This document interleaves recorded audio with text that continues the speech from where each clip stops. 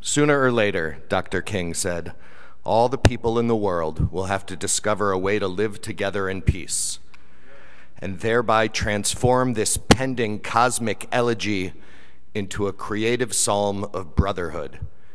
If this is to be achieved, man must evolve, for all human conflict, a method which rejects revenge, aggression, and retaliation.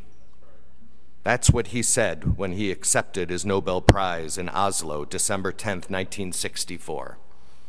Are we there yet? Are we even close?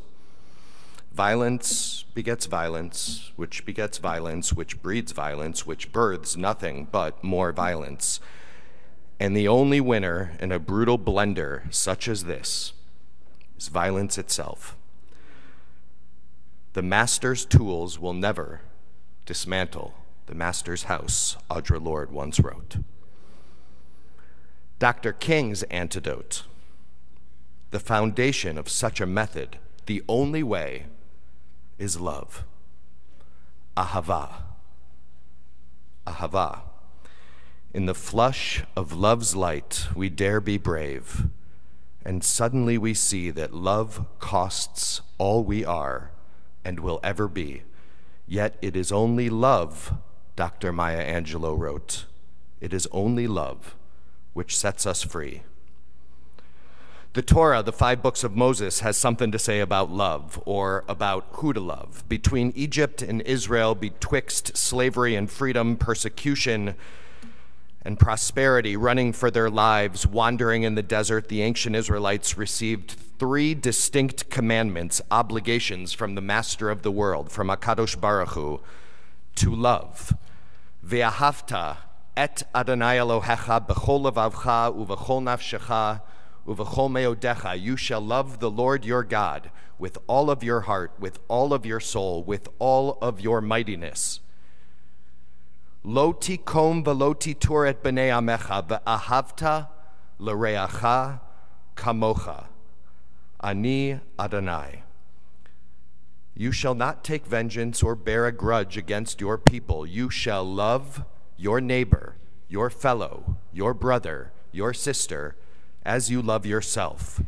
Ke'ezrach mikem yehiyeh lachem hager hagaritchem, ve'ahavta lo kamocha, ki gerim hayitem be'eretz Mitzrayim. The stranger among you, you shall love him or her as you love yourself, for you too were strangers in the land of Egypt. The Torah is clear. Love God, the maker, the source, the eternal. Love your neighbor, the ones around us, the faces we recognize and know, the ones we recognize but don't yet know, the ones we haven't allowed ourselves to see at all. Love the stranger, the sojourner, the refugee, the immigrant, the asylum seeker, the wanderer. Embedded in all of them, love ourselves. The heart within our hearts, the youest part of you. Except the love yourself bit, it isn't actually commanded like the others anywhere. Love them like you love yourself. It's an assumption, and it's much harder than it sounds, such that other relationships are contingent upon it. To love another is to first understand that we ought love ourselves. The prophetic author, Dr. Bell Hooks, said it best. When we can see ourselves as we truly are and accept ourselves, we build the necessary foundation for self-love. Whether we learn how to love ourselves and others will depend on the presence of a loving environment. Self-love cannot flourish in isolation. The light of love is always in us, she wrote, no matter how cold the flame. It is always present, waiting for the spark to ignite, waiting for the heart to awaken. The Torah commands us to love, upward, outward, inward. About a year before he was murdered, Dr. King explicated this. April 9th, 1967, at New Covenant Baptist Church in Chicago, the 3 dimensions of a complete life: length, breadth, Height. The length of our days is to be measured by the effort with which we invest in our inner growth, our personal welfare, our unique power. Love thyself. Breath. By breath, Dr. King asks each of us to consider our lives in relation to the welfare of others, or to what extent do we move laterally to engage with the world around us. Love thy neighbor, love the stranger, and height, the dimension that Dr. King describes, an upward striving to be in relationship with God, or do we love God enough? This, friends, is the formula. Dr. Erich Fromm defines love by 4 characteristics: care, responsibility, respect, and knowledge. Now, some of you might be wondering, what about the elephant in the room, or is there an elephant in the room? We have a rabbi speaking to us in church 100 days into a war in the Middle East. Will he talk about Hamas's brutality on October 7th? Will he talk about the tens of thousands of indiscriminate rockets fired at Israel? Will he talk about Israel's bombs in Gaza? And I'm here to tell you that that's not the elephant in the room. I'm a Jew. My homeland is Israel. But I'm a citizen of Washington, D.C., and I vote here.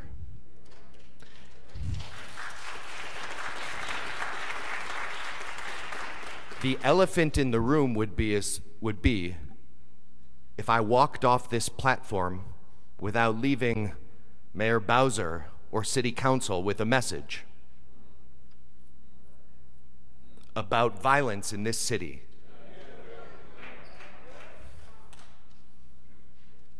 To our leaders, there is violence here. Maybe it's growing, but it's not because we don't have enough jail cells. There is violence in this city, but it's not because we have some kind of feckless court system. There is violence in this city because we have given up on love as the antidote.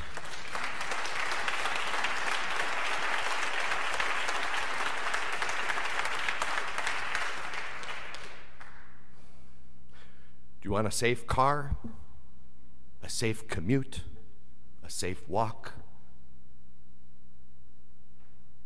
Love more. It can be no other way. What if we, each of us, moved through the world in such a way, love's potent energy emanating in every direction, swirling around us, mine and yours colliding, interacting, growing, and spreading to the next of us? Can we cultivate, support, elevate, and permeate this city with more souls of love like this? How else can we birth and rebirth the loving environment, a collective redemption, the vision of King and Lord and Hooks and Angelo and Fromm and Peoples and Addis Israel? The answer will always be cultivating communities of love, believing in its power, and knowing that the only way out of the cycle of violence, the only way, is to build a community of love, authentic love. The great sage, and I'll finish with this, the great sage, Coretta Scott King, she once said, the greatness of a community is most accurately measured by the compassionate actions of its members, a heart of grace, which, by the way, is the heart of God, and a soul generated by love. Ken Yehiratzon, may it be so.